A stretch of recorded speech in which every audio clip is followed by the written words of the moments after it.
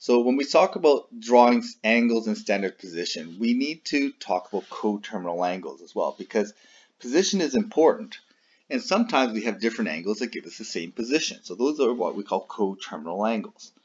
So if I were to go negative 225 degrees, I need to go in this direction because that's negative.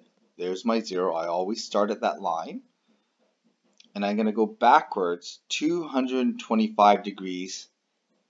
It locates this position right here. Okay, that 225 degrees negative locates that spot. That's really the most important thing, is that position, because this is standard position. Now, what's secondary, what is useful, is this triangle. Okay, some people use that reference. That's called a reference triangle, because that is a reference for us when going back to our triangle trick. But that's, again, secondary, because we really are more interested in that position than the triangle. Now, coterminal angle here is another angle measured that gets the same spot. Now, I can go in the positive direction here. If I go positive 135 degrees, I'm going to end up in the exact same spot. So 135 degrees is considered a coterminal angle. I can keep going. I can go around one more full rotation. And essentially, every 360 degrees, I'm going to hit the same spot. So I can add 360. I get 495 as a coterminal angle. I can go backwards 360. Okay, so backwards 360 from here is going to go another 360. So it's going to be negative 585 degrees. Okay, those are all coterminal angles. So what about 290? Well, 290 is going to go 180, 270, and a little bit past. Somewhere around here it's going to locate that position. Okay, so that's going to be positive 290 degrees. Positive goes in that direction. Okay, actually maybe I'll just draw that in green to keep it consistent. Okay, so 290 degrees I'm going to draw in green here. That's positive, going in that direction, locating that position. Okay, and 0 positive is in that direction.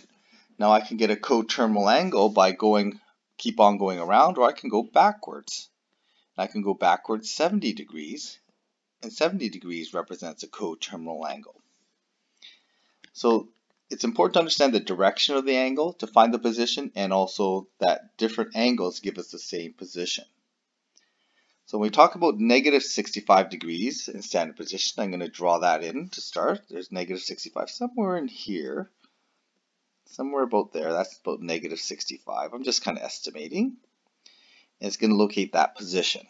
Okay, I'm going to draw my little reference triangle there. I don't really need that reference triangle, but I want to use that as reference. So we want to now talk about this position, that blue dot, that position. And I want to find the position that shares the same y coordinate as negative 65. Well, that y coordinate is right about there. And if I want to stay on the circle, that position has to be right there. And I want to know what angle gets me to that position. Okay, well, we can find this using some symmetry, because there's definitely symmetry. I can fold along this line and it's symmetrical.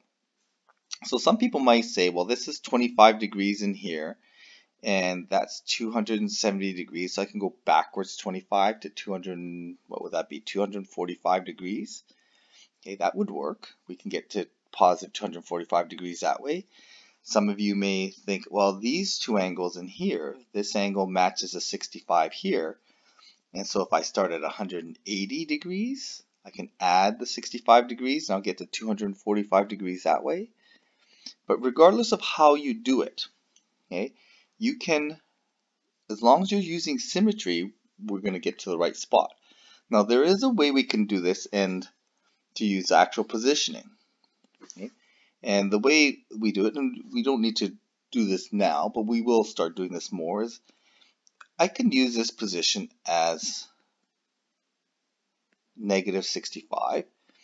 And I know that going in this direction is the same as the opposite as going in this direction. So I can, and the symmetry is from 0 and 180. So 0 to negative 65 is the same as 180 going opposite. Well, negative 65, the opposite of negative 65 is positive 65.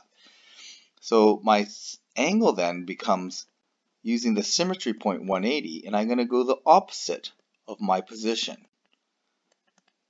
to get the 245. So that's another way to get that angle.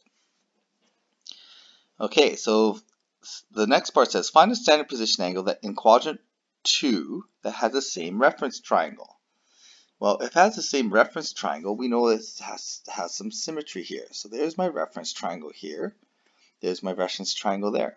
Now, they are separated by 180 degrees. So I can either subtract 180, okay, going in this direction, or I can add 180 degrees going in this direction. I'm going to add 180 degrees and get 115 degrees. So this angle here is going to be 115 degrees. That locates that same position that gives me that symmetry.